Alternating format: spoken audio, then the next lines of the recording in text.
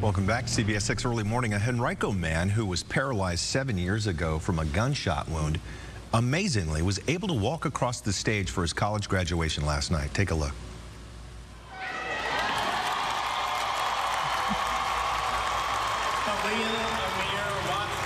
Khalil Watson received a standing ovation as he walked to get his diploma with the help of a robotic exoskeleton loaned out by Sheltering Arms Physical Therapy.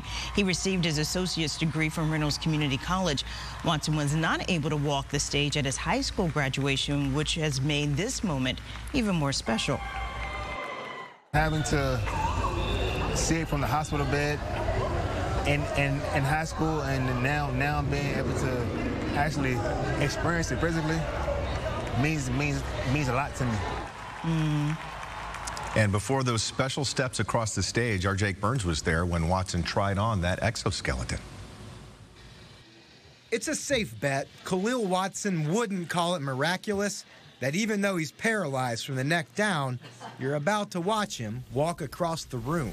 2, 3. When you're sitting down all the time, things can start to get uncomfortable, and just being able to get upright on your feet and just being able to get any type of leg movement, whether it's having someone stretch your legs for you or just walking, feels amazing. With the help of this robotic exoskeleton, Watson is extending that feeling to the stage.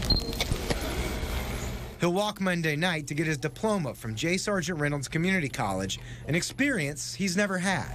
Fast, but not real fast. Fast, but not. In 2016, I suffered a gunshot wound to the neck. I was in the hospital from May 26th until August 11th. Prom was the week after I got shot, and graduation was the following week. I had to miss graduation and prom due to being hospitalized. The physical work it's taken for him to reach this point in just 6+ years has been immense. I was like a baby all over again. I had to learn how to breathe on my own, eat, and speak. If it wasn't for all of my therapists, I wouldn't be where I am today. I've always been strong mentally and always knew I wanted to go to school. I've always been determined and self-driven. I just trying to let anything stop me, regardless of my circumstances.